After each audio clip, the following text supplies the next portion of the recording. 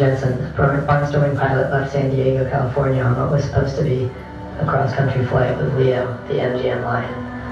Louise B. Mayer, the founder of Metro Goldwyn Mayer Studios in Hollywood, California, agreed to this publicity stunt, which was supposed to draw attention to the MGM name. The idea was to fly Leo, the MGM lion, non-stop from LA to New York. The flight was initially scheduled to leave from Los Angeles, but there were difficulties with the Society of the Prevention of Cruelty to Animals, so Leo was taken to Camp Kearney in San Diego, where they took off at 10:20 a.m. that day. International News Service reports for September 16, 1927 state, carrying Leo, 350-pound lion, the Transocean flyer Martin Jensen got away to a perfect start from the 2-mile-long runway. Spectators hearing the subdued roars of the King of the Beasts amid the roaring of the motors as the silver-hued plane glided in the air. The plane, Orion B-1, and a very good airplane for that day, had a Wright 220-horsepower engine, which was one of the best they had developed. Jensen, however, found the plane handling poorly right after takeoff due to the weight of the load. He later stated it was too heavy for climbing. The plane carried 300 gallons of fuel and a glass cage, which weighed 400 pounds, and Leo, who weighed about 400 pounds. Jensen and the Ryan airplane got across California. But when he reached the Phoenix area and near the area of the Superstition Mountains, the Ryan lost altitude. He had hoped that by then the use of fuel would lighten the load. However, this was not the case. The Ryan airplane would not climb more than Tallest, and he decided to perform a crash landing.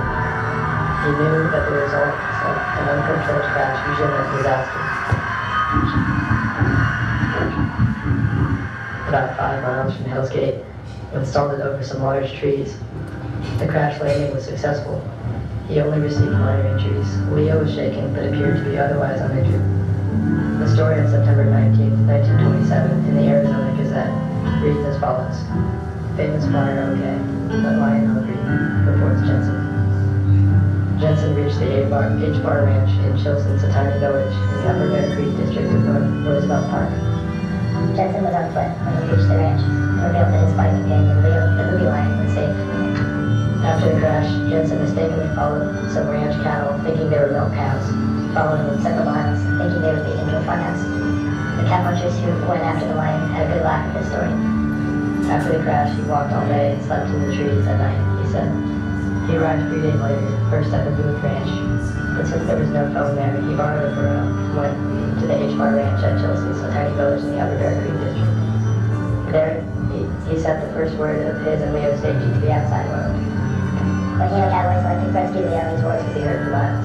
The cowboys, expecting a mountain lion, were very surprised to see a huge African lion. Leo had to be put on a large sled due to his weight, and the mules did not well like the smell of the lion.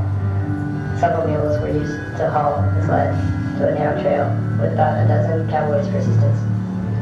During the rescue, the cage slipped and fell, crushing one of the cowboys.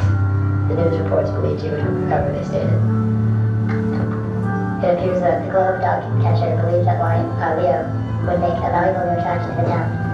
He tried to exercise his authority to bring Leo to the town club. However, a local judge squashed his idea, stating that Leo in the location where he was rescued was far out of the jurisdiction of the club. Leo was eventually taken by truck back to MGM Studios where he was filmed for posterity and then retired. The five-summer days were over, and Louise B. Mayer and the studio. You can still see Leo, the official mascot, at the start of each MGM movie. Martin Jensen went on to other flying adventures. They say you can still see the wreckage of the Ryan airplane in the Hell's Canyon area near Jason. So it's the story of Leo